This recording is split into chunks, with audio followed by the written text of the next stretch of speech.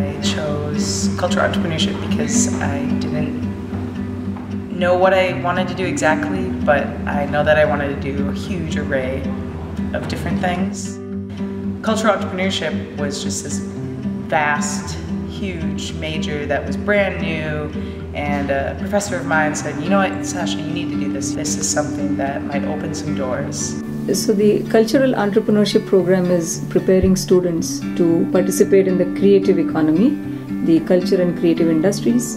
In this, our students learn basics about business, basic aspects from human resource management to marketing to finance, accounting. So really, while they're learning business and entrepreneurship, they're learning to contextualize that to a particular field so that when they go out and they really look at another discipline, they know how to do it. The key thing to remember is in all these areas, what is central is the human creativity.